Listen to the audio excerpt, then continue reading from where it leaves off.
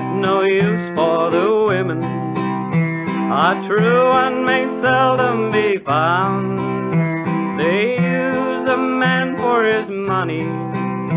When it's gone, they turn him down. They're all alike at the bottom, selfish and grasping for all. They stay by a man when he's winning and laugh in his face at his fall.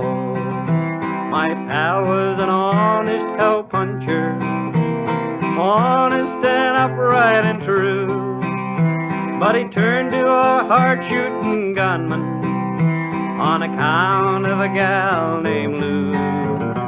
He fell in with evil companions, the kind that are better off dead. When a gambler insulted her picture, he filled him full of hot lead.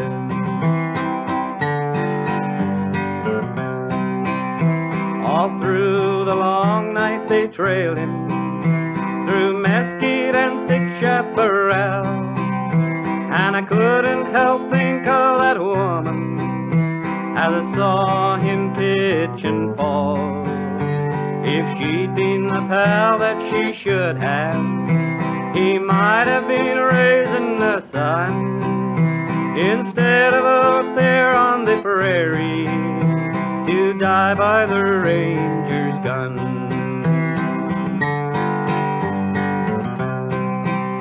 Oh, bury me out on the prairie where the coyotes hollow my grave.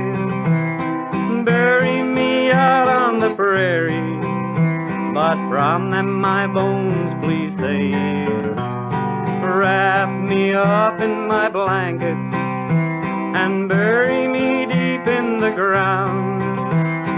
Cover me over with boulders of granite so gray and so round.